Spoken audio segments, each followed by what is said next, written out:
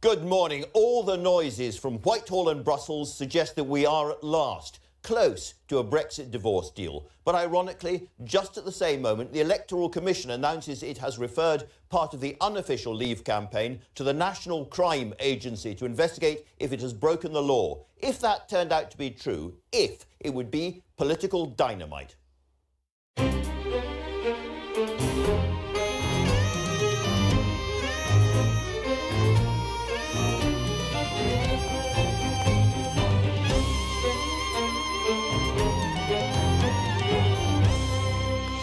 I'm joined this morning by the man now being investigated, Arron.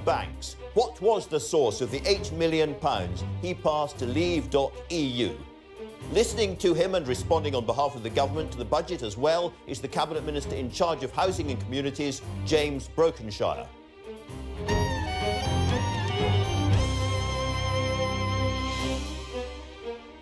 Also, here in the studio, I'm joined by the German ambassador, Peter Wittig, to get another perspective on Brexit, but also to talk about a momentous moment in European politics, the beginning of the end of the Angela Merkel era.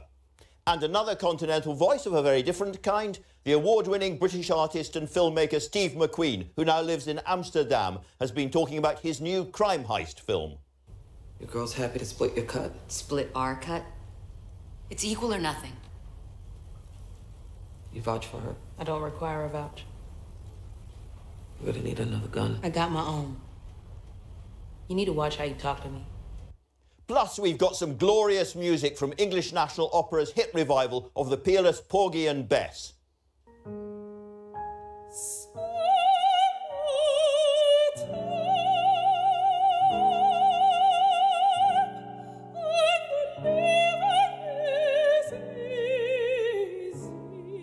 Reviewing the papers today, Julia Hartley-Brewer from Talk Radio. To keep an eye on the midterm elections in the United States, Dr. Leslie Vinjamuri, an America specialist at the Chatham House think tank, and Labour's Shadow Minister for Early Years, Tracy Brabin. All of that and more, but first the news with Roger Johnson. Hello, good morning. Surrey police say that 7 of the 8 children who were injured after falling from a giant inflatable slide have now been released from hospital. The incident happened at a fireworks display in Woking Park in Surrey last night, where a major incident was declared. The Health and Safety Executive is investigating. Sir Jeremy Haywood, the former Cabinet Secretary and head of the Civil Service, has died of cancer at the age of 56. Downing Street has announced that news in the past hour. The Prime Minister, Theresa May, said Sir Jeremy had worked tirelessly to serve our country and that his death was a huge loss to British public life. Sir Jeremy stepped aside in June to receive treatment before formally retiring last month. Players and officials from Leicester City Football Club are due to land in Thailand this morning to pay their respects to the club's owner, who died in a helicopter crash last weekend along with 4 others. The team beat Cardiff 1-0 in its first game since the incident. It was an emotional match with many players and fans in tears. All of this weekend's Premier League games will be preceded by a minute's silence or applause, and players will wear black armbands in remembrance. 2 days before the midterm elections in the United States, President Trump has embarked on a final burst of campaigning. At rallies in Montana and Florida, he said that the Democrats wanted to flood American communities with illegal immigrants while he was using US soldiers to protect the country. The Prince of Wales and the Duchess of Cornwall will visit a cocoa farm in Ghana today as their 9-day tour of West Africa continues. Yesterday, the royal couple received a warm reception in the capital city, Accra, after a private meeting with the President of Ghana and a visit to a castle used during the slave trade era. The public vote on X Factor had to be cancelled last night after a problem with the sound. It's thought to be the first time that voting has been cancelled in the singing show's 15-year history. Viewers complained that some performances were distorted and contestants sounded like Daleks. ITV has apologised and said the vote will take place on tonight's programme instead. That's it from me. The next news here on BBC One is at 12:30. Now back to you, Andrew. Many thanks, Roger. And to the front pages, as usual. There's the Sunday Times, May's secret Brexit deal. They say they've got all the details of that. Number 10, pouring a little bit of cold water on it, but not gallons. The Sunday Telegraph there's got an interview with Matt Hancock, the new Health Secretary, suggesting that companies should give their staff free fruit and bicycle loans to keep them fit. The Mail on Sunday has a story about a row between Number 10 and the BBC. I have to say that after 40 years or thereabouts in the business, this is less news than a fact of daily life. Anyway, on to the Observer. They've got a story about Arron Banks and his insurance company workers also working on the Leave.eu campaign. We'll be talking to him, of course, later on. And then finally, the Sunday People. There's a big row in government after the resignation of Tracy Crouch, the minister, over gambling machines, and they're focusing on that story. So, as I say, much to talk about. Julie, let's start with the Sunday Times splash and lots and lots of stuff inside about the Brexit deal. Yes, absolutely. But, I mean, at a cursory read, you think, oh, wow, there is a deal, and the Sunday Times has got the exclusive, and certainly the political editor, Tim Shipman, has contacts second to none. You say Number 10 are pouring a little bit of cold water. They poured an awful lot more than that over it, I think, behind the scenes. They're saying that there is no secret deal. The idea is basically there's been this huge breakthrough on the Irish border and that they won't have to have checks on a natural border. You can do checks at factories and shop floors. Of course, what us Brexiteers have been suggesting for a very long time. But the idea that this backstop, this customs backstop, for the Irish backstop would actually be a UK-wide backstop. Of course, not a new idea, one that Downing Street's been putting around for a long time.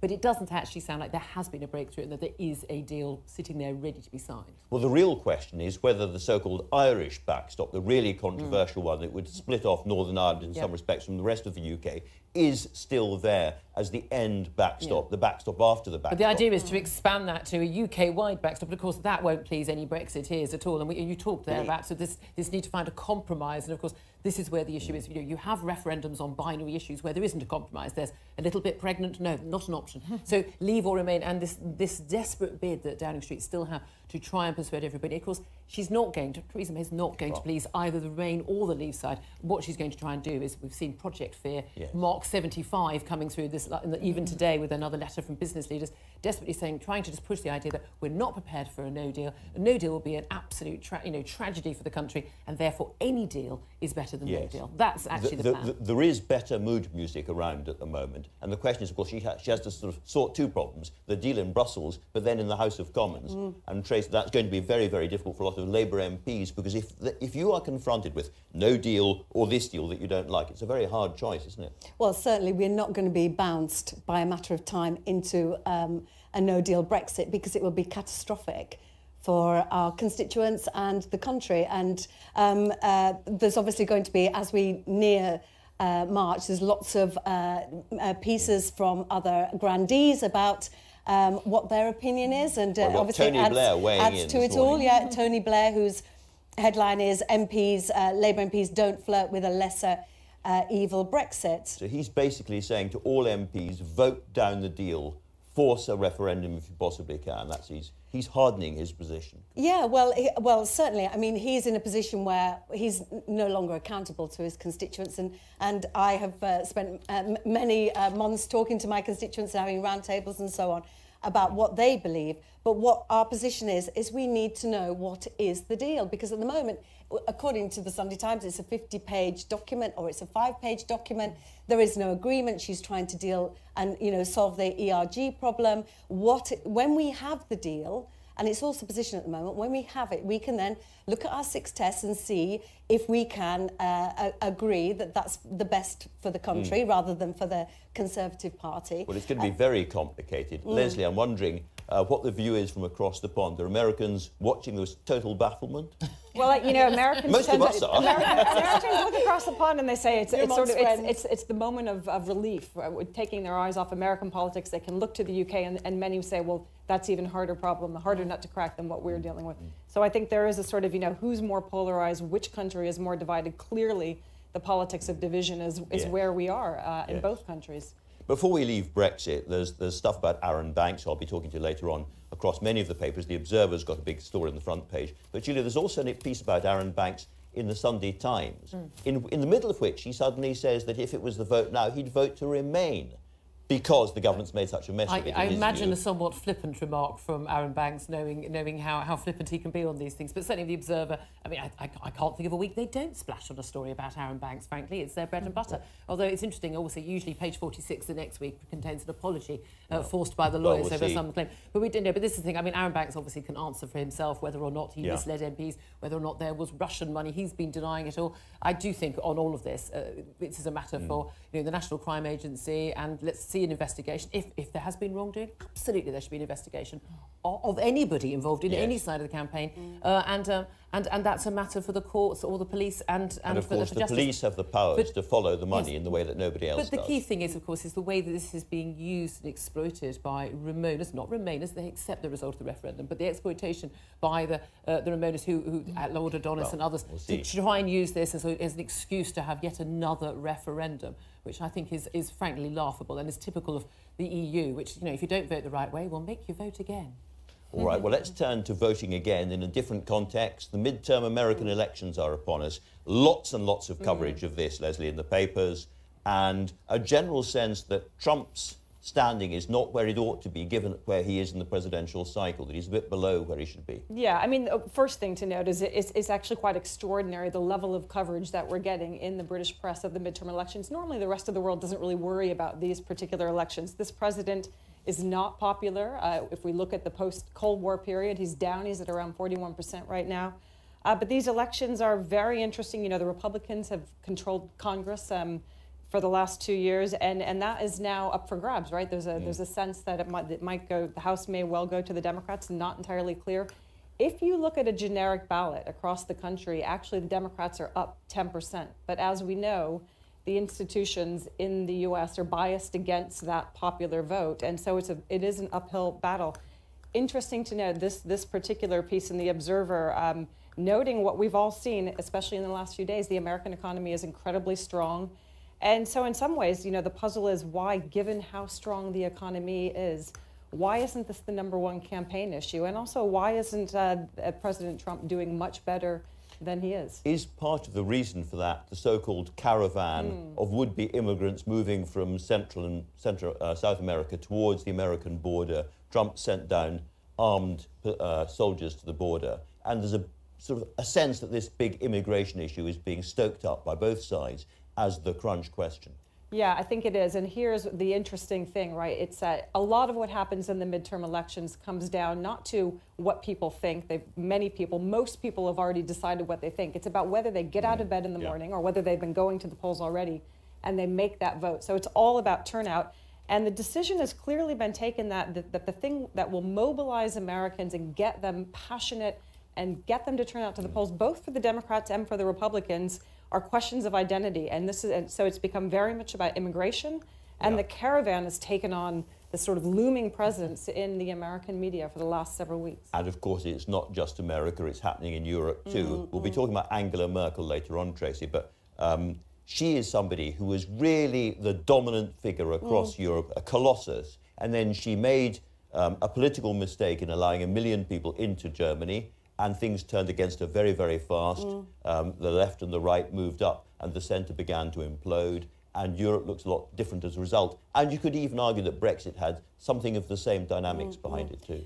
I mean, certainly, this is in The Observer, it's their focus piece. Brexit is just a sideshow of EU mired in crisis. I mean, I absolutely agree with you. When Barack Obama did his final trip, I mean, Angela Merkel was his final visit, and they obviously had a fantastic relationship. She's been a very phenomenal politician, but there are other issues to be looked at across Europe, which is, the standard of living for young people, and this has meant that there has been the rise in the far right, these swaggering men who are talking quite polarised language, but you can't get away from the fact that Orban is basically a fascist, and it is deeply worrying for Europe. I mean, I would argue that the likes of Angela Merkel, that she just handed that to them by that catastrophic mistake to open the borders. No one, as with mass immigration to this country from Eastern Europe under Tony Blair's government, no one bothered to ask the people. And it's funny enough, people like to have a say in how their country is run and who lives in it.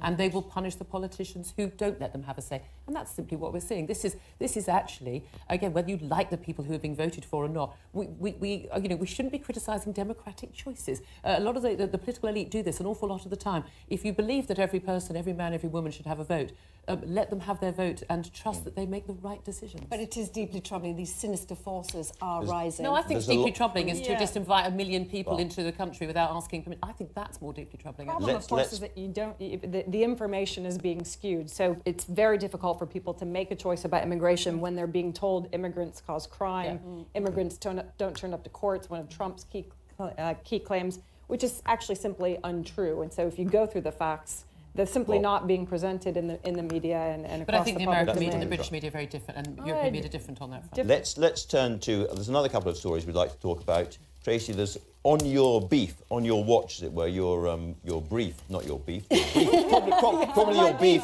and your brief. Vegans. Vegans, if you're watching, turn away now. There's a story about the budget effect on children. It's Daily Mirror, and it's Hammond's boost for children falls 400 million short.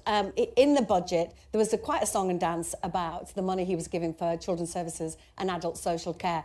But our team have discovered that actually there's been an overspend by local councils of 800 million, which means that even if all the money that... And yet it is new money. I mean, it is new money coming in. It is new money, but actually if you cut from the one side council budgets, like in Kirklees, 50%, and then expect them to fund a rising crisis in children's services. You know, children, the most vulnerable children, are the victims of austerity. And you have to actually put the money in at the beginning, and you have to give the money properly to councils, or otherwise you get Northampton.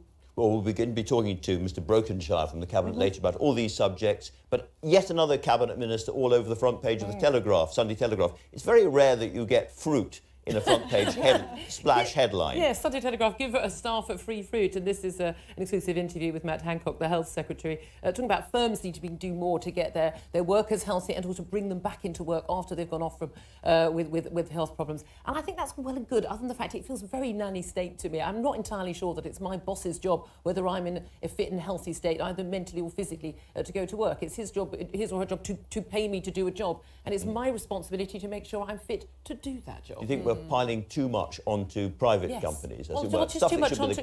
It's about personal responsibility. You should, you know, if you want to be healthy, be healthy. If you're not healthy, you can't work, well, tough. But also it's about paying conditions and well-being in the workplace. So if you don't know whether you're going to work tomorrow, an apple's not going to do it, is it? Well, we're all very healthy. We're all working very hard this morning. Thanks to all of you, and so to the weather. The weather news, as reported this week, was that global warming is propelling us into an era of more extreme weather. It hasn't felt like that, this week at least.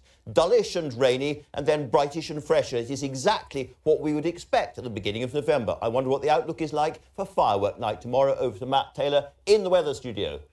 Hi there, Andrew. Well, certainly milder than it was through last week, and the week ahead will be much milder as well. But to go with it, we'll have a bit of rain at times. The rain today is mainly across parts of England and Wales. Some heavier bursts towards the southwest at the moment, also affecting parts of southern and western Wales later, and extending through the Midlands towards parts of Yorkshire and Lincolnshire in particular. But the far southeast corner, East Anglia, dry and bright, and Scotland, Northern Ireland, much better day today compared with yesterday. A lot more sunshine around. Winds not quite as strong, still touching gale force in the far north and west. But with those lighter winds, temperatures around 13 or 14 degrees, especially in the sunny moments, shouldn't feel too bad. Now, as we go into this evening and overnight, a bit of patchy rain working its way across northern England, but heaviest of the rain will be out to the western fringes of England, Wales, and then developing into Northern Ireland and southwest Scotland later. Temperatures a little lower than recent nights, but clear of a frost, so not too chilly to start tomorrow morning. As for the early rises, well, wet start in Northern Ireland, western and northern Scotland tomorrow morning, improving through the day, but staying fairly cloudy with the odd splash of rain. 1 or 2 showers to the west of England and Wales, maybe the odd isolated one through eastern counties of England, but much of eastern Scotland, good part of England, eastern Wales stay dry. And temperatures on the rise again, up to around 16 degrees for 1 or 2. And overall, Andrew, it will be a mild week, typically autumnal though, with some wet and windy weather at times too. Back to you. There you go, exactly as expected. Now, Peter Wittig, Germany's ambassador to London, came here from Washington, and he's one of the best connected of German diplomats. He joins me now to reflect on a remarkable moment in German and continental European politics, the beginning of the end of the Angela Merkel era. Welcome, Mr. Wittig. There's a piece in one of the papers talking to CDU party members, young party members, very active, who can't remember anybody except Angela Merkel running the party. She has been a colossal figure in German politics, hasn't she? Well, she has. I mean, mind you, she has been at the helm of her party for 18 years, and she has been chancellor Germany for 13 years. So she is a colossal figure. And now she has started a transition process in her party. And she has initiated a process of renewal for her party, but she made clear that she remains chancellor in her 4th term. I suppose the question is, for how long does she remain chancellor? Because there are suggestions that at the European elections early next year, if her party doesn't do well, she will have to stand aside then as chancellor. Well, she has said that she wants to serve out her term, her 4th term, and Germans prize and honor stability, and I think there's no appetite in the coalition and beyond for any dramatic disruption right now. She has a mandate, and she will be an influential figure on the European stage. She has now more time to devote herself to those big challenges. For the Brexit process, as far as we are concerned, no change, and she remains a reliable, as Germany does, a reliable close friend of Britain. We were talking in the paper review about that moment when she opened Germany's borders to 1 million migrants as being a turning point for her. Do you think that is widely regarded in Germany as being a big mistake that she made? Well, that was a turning point for Europe as a whole. Mind you, in 2015-16, this was the biggest movement of people since the Second World War. It was not a voluntary development to take in all kinds of people. It was triggered by the instability, war, and chaos in Syria. So that was the situation. It came upon Europe, and she took the courageous decision to take in refugees. And a different story is the immigration policy. And that's now a big and open and controversial and vivid debate all over Germany. And I'm glad we're having that debate. But looking to what happened to her and the rise of Alternative für Deutschland and so on in Germany, no European leader ever again is going to allow in that number of refugees at once, are they? They're going to look at that experience that Angela Merkel had and said, never again. Well, we've got to distinguish between refugees and immigration. Sure. Refugees, we are bound by the Refugee Convention. We want to be, a humanitarian-based country. We want to adhere to the international law. On immigration, we've got to distinguish. We can't take in all the economic migrants we want. We have got to be more robust here. And I think this is where our debate is heading. We have a new right-wing anti-immigration party, but at the same time, we see a spectacular rise of the Green Party, who is very much pro-liberal immigration. It's what's happening around the world. The centre is imploding a bit, and the left and the right are on the rise. Yes, but I'm sure that Germany, which has been governed for 70 years after the Second World War, out of the center, will continue to be a country that is governed from the center, center left or center right. What do you think this means for Europe as a whole? Because there is a kind of European reform agenda being driven very hard at the moment by President Macron of France, and he has been looking to Angela Merkel as his great ally in all of this. Without her so strong, does that European reform process start to stumble, do you think? Chancellor Merkel will be a force to reckon with on the European stage. She has been frequently underestimated, and I tell those people who want to write her off, don't. She will be a force on the European stage. There is a reform agenda, together with the French president. We want to make Europe more competitive. We need to focus on the core business, internal, external security, defense, foreign policy, also fiscal alignment. So there are lots of things to do we can do together.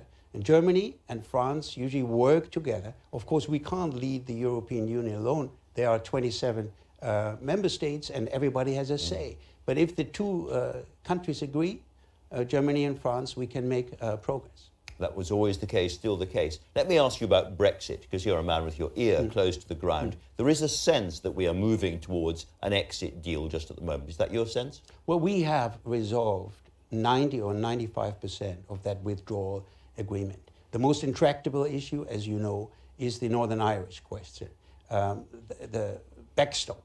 Here, there is a willingness of the 27 and the Commission to show flexibility. We don't want jeopardize the peace in Northern Ireland, nor do we want to see the reemergence of a hard border, but that there is a political will to come to a negotiated settlement and forge a new relationship, which should be as close as possible with Britain, and Germany has a vital interest in coming to an agreement. You, of course, run, happily for you, a large trade surplus with us at the moment. How worried is German manufacturing industry in general, and I guess the car industry in particular, about the outcome which could be described as a no-deal Brexit?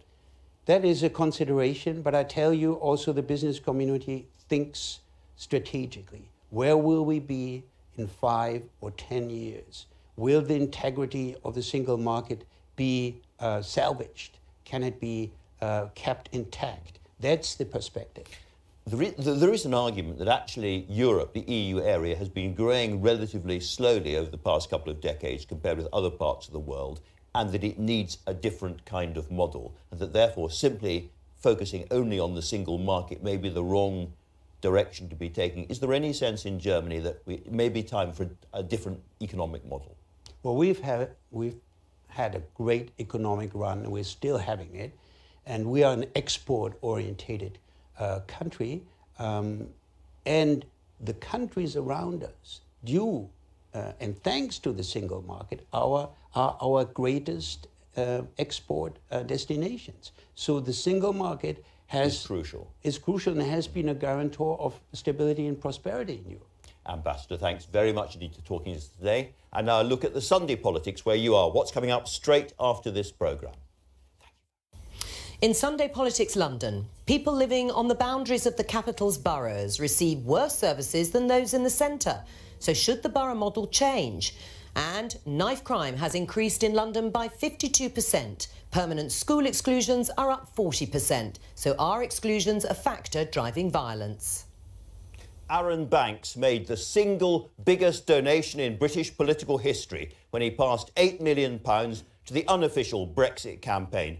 This week, he was referred by the Electoral Commission to the National Crime Agency, which investigates serious and organised crime. In particular, the Commission doesn't believe Mr Banks when he says that he was the real source of that money. He's with you now. Were you the real source of that money? Well, thank you for having me on, first of all. Of course I was. The money came from a UK-registered company. It was generated from cash, generated from businesses in the UK. And the whole misunderstanding revolves around the role of Rock Holdings as a holding company. Well, before we start, I'd just like to say, absolutely, for the record, there was no Russian money and no interference of any type.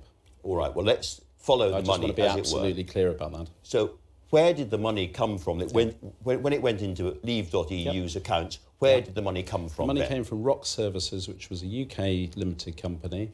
It was generated out of insurance business written in the UK. It's contrary to some of the press reports in the FT and other Remain Lean-in publications. We insure nearly 500,000 customers a year, the size of Manchester. We turn over £250 million of premium. It's a sizable business. Well, I'll come on to that in a moment. I'm just making clear where it came from. Just to clear out where it came from. So Rock Services is what we call a shell company. It doesn't do much of its own, does it? Well, it's a service company, but it's a UK-based service company. It doesn't generate that kind of money. I'm telling you that it came from insurance business written in the UK.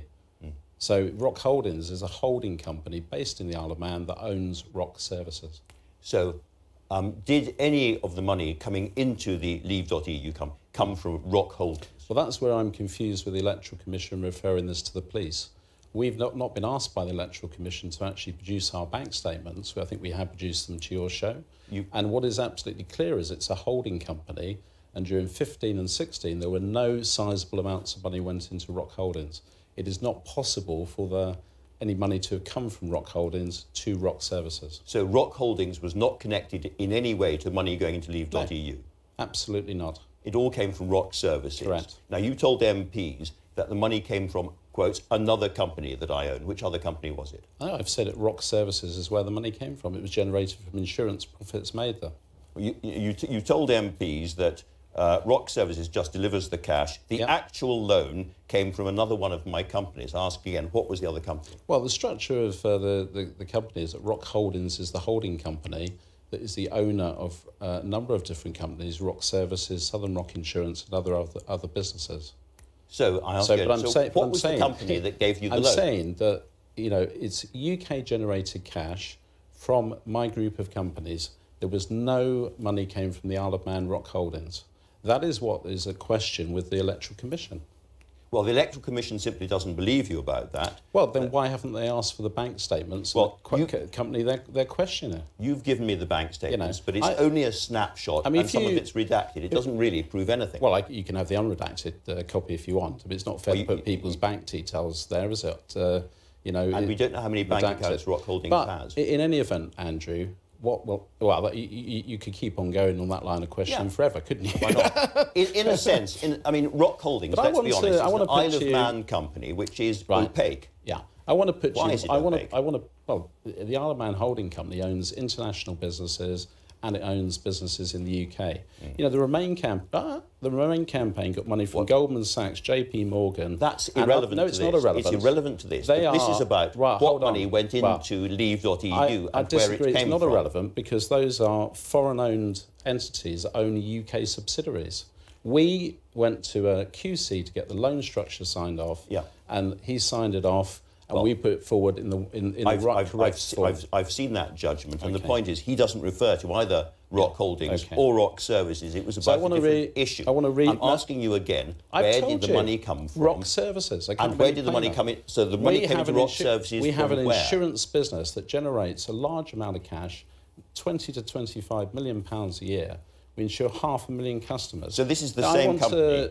They made a loss of £32 million in 2016. Well, you're referring to a different company there. You're referring to Southern Rock Insurance that made 42 million the year before. So which company is this that you're referring to now? Which is the company I'm that you're saying Rock talking Services did not... You just so made a number up. I'm just asking you, what is the money? You've literally just made a number up. No, I haven't made a number up. Rock Services did not lose £32 million last year. I'm reading Financial Times copy of Yes, of course you are. The Gibraltar-based insurance company owned by Arron Banks made a loss of £32 million in 2016. That is not Rock Services. The previous year to that, it made £42 million. It's a series of This is the Southern Rock Insurance. It's the Southern Rock Insurance. I don't want to get heated with you. No, I'm just asking you where the money came from. You're talking about two different things there. The money came from Rock Services, went to Leave.eu. That's a UK-based company that had the cash to donators. But in a sense, that doesn't really tell us anything, now unless we know where the money came into Now you're trying to, from. Say, well, I need to understand all of your finances. Yeah, Why? In a sense, because we need to know where the money came from. Well, there are lots of people who don't think you're as rich as you say you are and don't really believe it's your money and it came from somewhere else. So BDO valued our business at £250 million in November 17, based on an EBITDA of something like 32 million, which I'll happily provide that sort of valuation. But I want to read to you what the Electoral Commission... Why can't you give us the account? Why can't you let me get a word in edgeways here? All right, come on then. It says, this is from the Electoral Commission. I'm concerned that the only source of information is at best hearsay evidence. They describe me as enfant terrible. They go on to say this is potentially a fishing expedition, and the case officer says, I do not think an investigation would be appropriate. But now they've changed their mind and they did investigate you, and you were found guilty of misreporting. Yeah, and I'm just going to come on to that. So that's their initial position. They then go on to say, in addition, we will need to write to Stephen Kinnett to advise of our decision to investigate. This is a politically motivated... It's not. This is all irrelevant. This is the Electoral Commission have gone into your... I'm sorry, this is not irrelevant. Then why didn't they ask me for bank statements and Rock Holdings? Well, I don't know why they didn't, but... Well, you tell me. Certainly the National Crime Agency can look at all of these things and can presumably follow the money. The National Crime Agency have had a referral from an Electoral Commission to investigate this. We're happy with that. We're going to cooperate with them. But I'm telling you that the Electoral Commission did not ask for our bank statements. Why? To really resolve this, we need the paper trail of the money that went into Leave.eu, and we haven't got that. We haven't seen the money coming into Leave.eu, and we don't know where the money came. That's all been evedenced to the Electoral Commission. Well, the whole thing. We have seen no documents showing the money coming in. But it's not the almighty arbiter of the Electoral Commission law. We sent this to the Electoral Commission. Well, I mean, in another point, by the way, they fined us for overspending. They said, well, we overspent by 10% of the 750. They then, in court papers, when we've taken them to court, say there appears to be a transcription error. In a the sense, 77,000 is now 55,000. This is all getting too complicated. Yeah, well, it would be now. 8 million. You just want to smear me. No, I don't want to smear you. Yeah, I want do. to know £8 million, biggest donation in British political history, came from companies involved with you into Leave.eu. Where did the money originally come from? It's not like I'm using a super injunction to try and hide my Where affairs did here. the money I'm telling originally you, come it came from a UK company that had cash generated in the UK. Which We've UK evidenced company? That, Rock Services. We've evidenced that to the Electoral Commission. Rock Services is a shell company. It doesn't generate money. You just said it's a shell company. You just read the FT. Well, no, I don't. We go along to Companies House and we look. The FT, by the way, in their analysis... We go along to Companies House and we look. The FT, in their analysis of my business affairs, missed out a whole company that supplies nearly 85% of the underwriting of my business. They've selected... Let's be honest about why this is happening. This should be easier for you to answer. I've It should be very answered it. easy for you to answer. What was the company that generated £8 million? I've answered it. Rock Services. Rock Services is not a trading company. Well, we're going to have to agree to differ on that. I think I know my business affairs better than you. What does Rock Services do that generates that kind of money? Rock Services has all sorts of revenue. It generates some all sorts of revenue. Income. What kind of revenue? We insure 500,000 people in the UK, Andrew. Rock Services. Turn over Rock Services itself million. insures 500,000 people. It's a group of companies. I know it's complex for journalists to understand. It's not complex. It's very complex. It's just that it looks like a company which doesn't generate that kind of money. As far as I'm concerned, I've given you the answer to the question. We know what this is about. This is about undermining Article 50. It's undermining the Brexit result, and it's a collection of very vicious Labour MPs that have grouped together with The Guardian and FT to try to undermine Brexit. We've provided the bank statements to you. You say they're redacted. You've provided Rock Holdings bank statements. Rock Holdings You haven't provided us the detailed the ins and outs of money going into Rock Services, Rock which is Holdings, crucial. No, it's crucial that it was reported that Rock Holdings was the source of donation. We've said no money went into Rock Services or Rock Holdings or very limited amounts, and now you're saying, well, we must know the source of it. Rock Services. No, I'm asking you the source of the money that went into Rock Services. It's a UK company that generated the cash, and we'll be able to evidence that easily. There is no evidence of that kind of money in Rock Services accounts, which Right, we have looked for in Companies House. I'm sorry, what you're saying is wrong. So the Companies House I'm saying what you're saying is your understanding of it is wrong.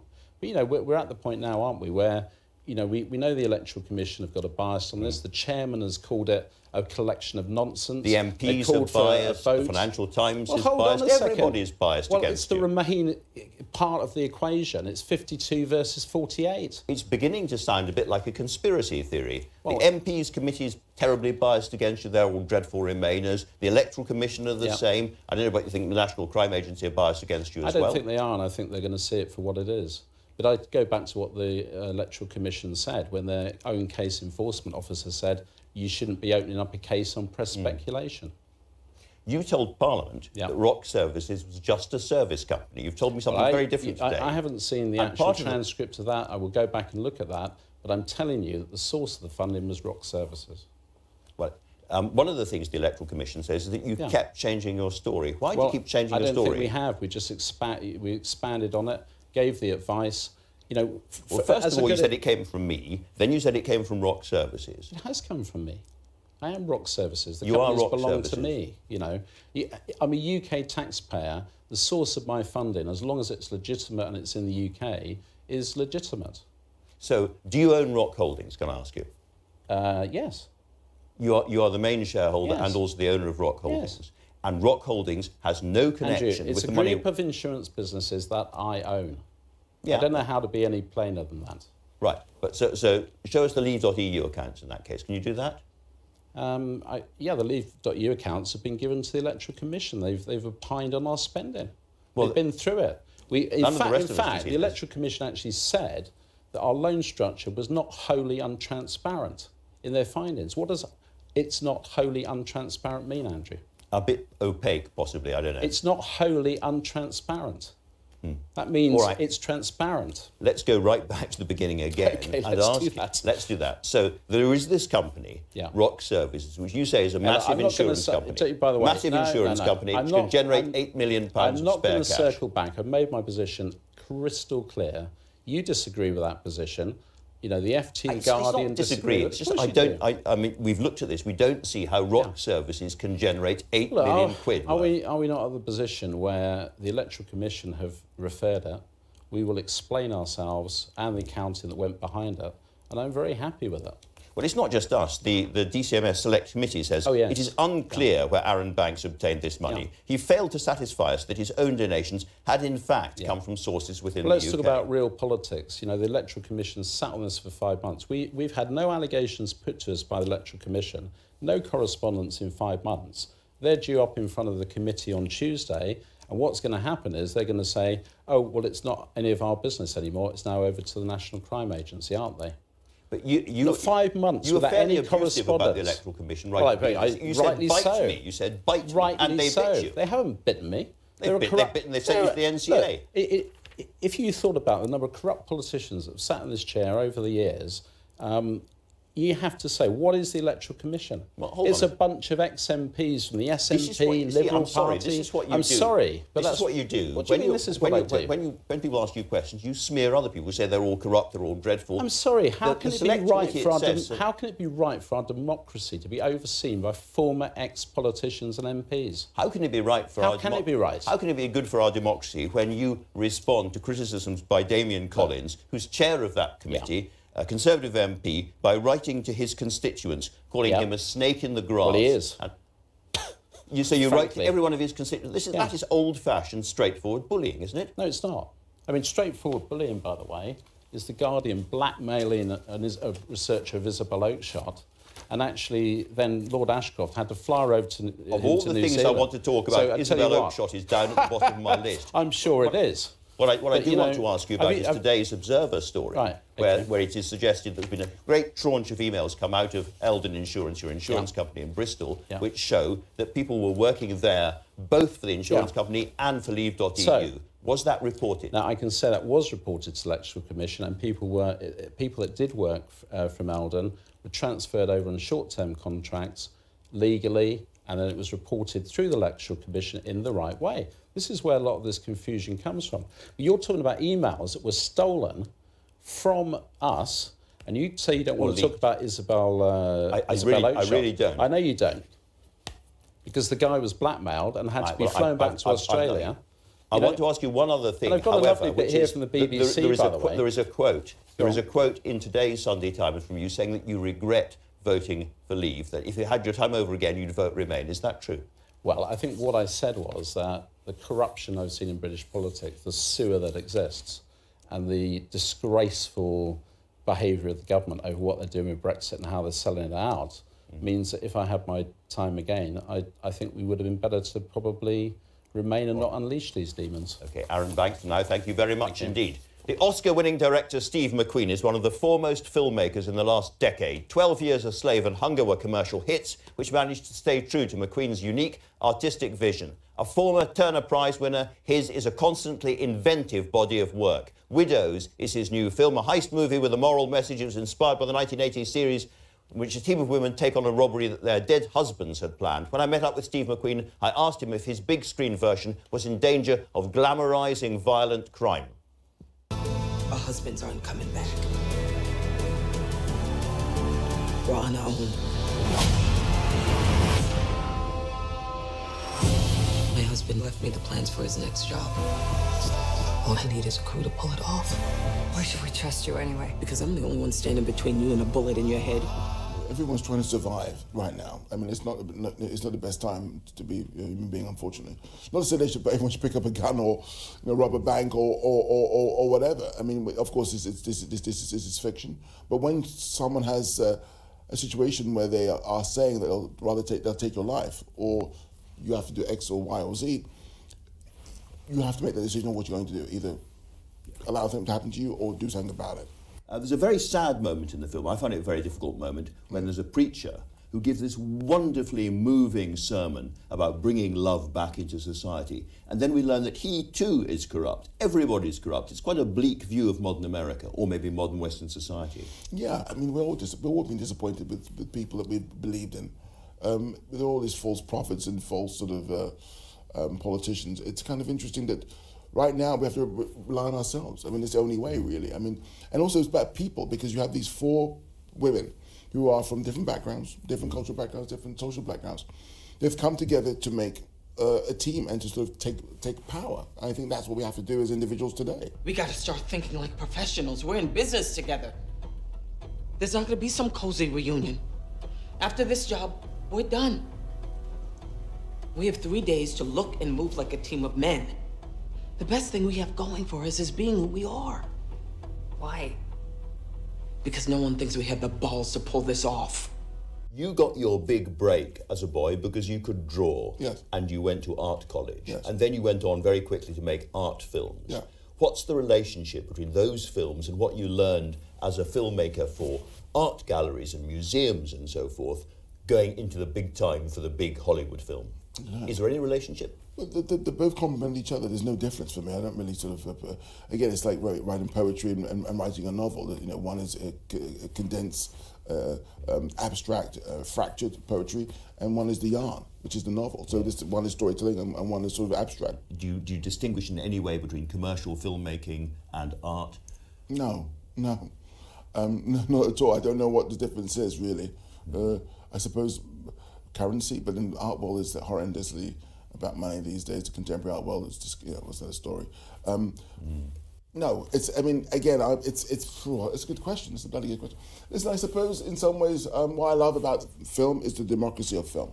Yeah. That you pay your whatever money, you walk in, you pay it, you leave, anyone can come and see it. You've chosen to live and bring your family up in Amsterdam, so you've also got an interesting perspective on Brexit. And you've talked about the difference in atmosphere in Amsterdam. I'll tell you a story. So I was bringing my son to school, and it was a day of Brexit, morning of Brexit, and a friend of mine came up to me and he was crying, and I said, what's going on? He said, Steve, I said, look, this Brexit thing, I don't want our sons to go to war. I really don't. This is the starting of something. It was kind of emotional. And I was shocked by it. Of course, I was very upset. Yeah, people thought, oh, he's that's over the top, come on. How many things have we spoken about recently which have been over the top, which have come to fruition? Well, I hope it's wildly over the top. Yeah, we'll wait and see. But you see the cracks. This is a breakup of the EU. You see what happened to Merkel recently, with sort of stepping down. I mean, what's the situation? We're living through a wild time at the moment. Oh, we're living through. I think what we're living through. We're living through greed. We're living through. I mean, look at London. I mean, me going to living in London for 6 months to go to work. Going through Mayfair, skipping over the homeless guy, navigating my way through the sort of, the addict. People are it's desperate times. People, you talk about knife crime. It's desperate. You think people want to go out and stab people? You think, oh, you know what? I want to do drugs. I don't want to stab people. No, this is a situation. It's the environment which has caused a certain situation to occur. And look at London. London is a rich person's playground. I mean, how can you afford to live in London? I mean, it's crazy. And do you think a lot of the lessons that come from this film about black people living in Chicago are applicable to black people living in London as well? In a sense, it's the same kind of set of circumstances. It's about Latinos living in Americans. It's about Ukrainians living in Americans. It's about the old guard, the Irish Americans, Italian Americans. All of these different sort of circumstances, as far as religion is concerned in Chicago, as race and whatnot is concerned in Chicago, it's all about that. So it's not just about, you talk about knife crime. Well, you talk about knife crime, you talk about, there's young white people involved in black crime too. I mean, it was trying to push all kinds of stuff. So it's about young people and desperation and a lack of an idea of a future. Steve, it's been quite a journey, and you're now one of the most successful filmmakers in the world at the moment. Do you know what's coming next? Oh, I don't know. I want to do a musical. A musical? Yeah, because I want to make myself happy. Let's get happy. I mean, right now, listen, it's dark, it's heavy. There's no ifs, buts, or babies about it. I mean, it's so unsure, so uncertain. I think sometimes you got to shake off the blues. You got to shake it up, and make yourself happy.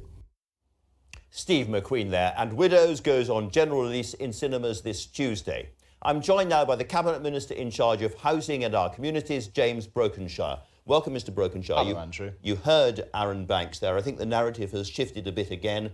If it was judged by the National Crime Agency that something serious had gone wrong in the funding of the Brexit referendum, what would that mean for the referendum? Well, I think it's very difficult for me to comment on something that is very firmly a live investigation, a live criminal investigation. As a government, we are getting on with the delivery of the referendum. 17 million people voted for us to leave the EU. That is what we're seeking to execute, to get that deal and make sure that happens. But if money had, as I say again, if money had come from abroad, from illegitimate sources, and was influential in that referendum. Would that not undermine the whole validity of the referendum? Well, again, I think we need to ensure this investigation takes its course. But as I understand it, Mr. Banks was not associated with the main Leave campaign. That obviously the public voted for us to leave the European Union. That is what we are taking forward as a government, making sure that happens and delivering on the Brexit referendum. I'm going to ask you a bit more about Brexit in a moment, but before I do, can I ask about very sad news? Sir Jeremy Hayward has died of lung cancer, and of course you suffered from lung cancer and knew Jeremy Hayward well. Yes. Just reflect a little bit on his importance. I mean, he's not the kind of person who comes and sits on these chairs, or the public sees much of, but he was a crucial figure from the Blair years all the way through to now. Jeremy was an outstanding public servant. Some would say the public servant of his generation, heading up the civil service, working within the civil service around 3 decades, serving 4 prime ministers with absolute distinction. And I think it was the fact of his leadership, his intellect, but also his good humour and his kindness and his ability to be able to deal with some of the most complex issues of our time, and how he will be so sadly and so sorely missed. And our condolences and thoughts very much go to Suzanne, his wife, his children, and the rest of his family. Thank you. Are we close to a deal on the Brexit exit, do you think? Well, we want to get that deal. We're obviously working hard to see that that happens. Negotiations are still very firmly continuing, and therefore we are 95% of the way there in relation to the withdrawal agreement. Obviously still having this issue in relation to the insurance arrangements for Northern Ireland and Ireland, and that very much remains our focus and attention in getting that deal. How is it possible for the government to lose one of its most popular ministers, Tracy Crouch, the sports minister, over these gambling machines? Why did you decide as a government to hang on for another 6 months? These are terribly addictive machines. People are killing themselves up and down the country. Tracy Crouch actually had met the mother of somebody who had killed themselves because of a gambling addiction. And yet you managed to lose her. It was complete incompetence, wasn't it? Well, I'm obviously very sorry to see Tracy leave the government. She is outstanding colleague, someone who's worked very hard and very passionate about the issues that she believes in. But what I would say is that actually we were called on to introduce these arrangements prior to April 2020. We brought that forward to deliver this in October 2019, recognising that we need to do this. We need to bring these stakes down and really respond. For another 6 months. Well, she says in her resignation letter, 2 people will tragically take their lives every day due to gambling-related problems, and for that reason, as much as any other, I believe this delay is unjustifiable. How can she be wrong? We want to see this delivered effectively for all of the good reasons that Tracy identifies, but it's wrong to say that there's been a delay. We had not committed to introducing on a particular day. We'd been called on to introduce it before April 2020. We are doing that. We want to see this introduced properly and effectively so that we can actually make the difference in this area. It's just that she was the minister in charge of this, and she uses the word delay, so it's quite hard to see how it wasn't a delay. And she says, from the time of the announcement to reduce the stakes and its implementation, over £1.6 billion will be lost on these machines, a significant amount of money in our most deprived constituencies. And again, she's right about this. Well, it's right that we recognise the need for change. That's what the government is doing. That's why we're implementing this. We want to do this right. We want to do this properly. That's why we're bringing this into effect next October to respond and recognise the need, and actually doing that speedier than some others were calling on us to do, so that we can make the difference in people's lives in the way that we need to. You've got an initiative on the high streets at the moment. Now, high streets are being undermined and hollowed out by our general enthusiasm for online shopping, as you know. Yeah, the high streets are changing. And so you see, boarded up shop after boarded up shop after boarded up shop. Can government really change the look of these high streets? What are you going to do? Are you going to have to slash business rates, encourage small businesses? What are you going to do? We need to make a difference on a number of different fronts. In the budget this week, we announced a £675 Future High Streets Fund to innovate, to see how local councils can really support the high streets. Also bringing down business rates over the next 2 years for around by about a third. But it's also about what we need to do on some of these empty vacant shops, how we can turn these over into community hubs, actually bring them back into use. The benefit actually that has for both landlords and communities, and therefore taking action on a number of different fronts, as well as getting people to live in the high streets too. Sure. So that it's actually creating footfall and making our high streets viable and positive, recognising that the digital environment is changing the way that we shop, the way that we do business, and us needing to respond to that clearly on all fronts. a bit of a row at the moment between the BBC and the government over budget coverage. Can I ask you directly, in terms of the poorest people in the country, the bottom 10%, and the richest people in the country, the top 10%, who is getting the most cash benefit from the budget? Well, proportionately, those on the lower end have actually gained the most from this budget in terms of lowering the thresholds over taxation, but also increasing the actual numbers that are there in terms of, for example, the national living wage. So the benefit proportionately is very firmly there. But in cash terms? Well, I don't think you actually measure this in cash terms. Well, the IFS has, helpfully.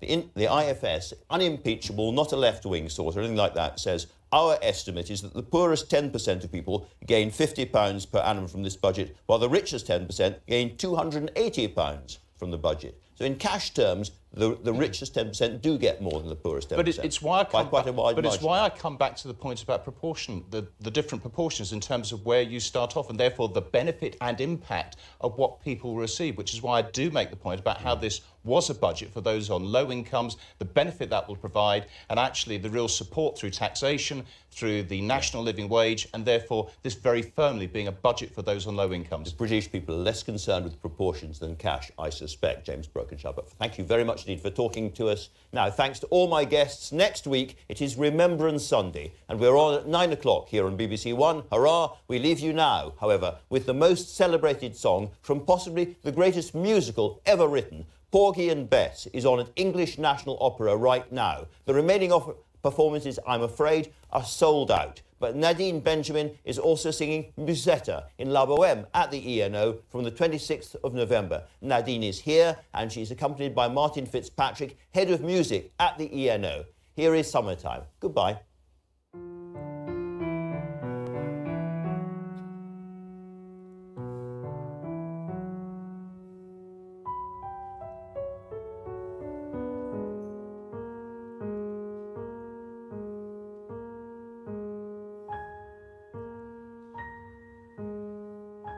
S